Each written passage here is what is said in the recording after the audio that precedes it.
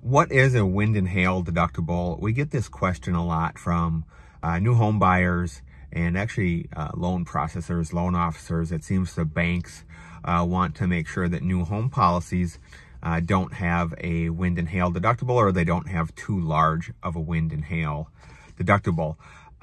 Your homeowner's policy has a deductible. A standard deductible is $1,000. Many insurance companies now are going to a separate wind and hail deductible to guard against this wind and hail loss.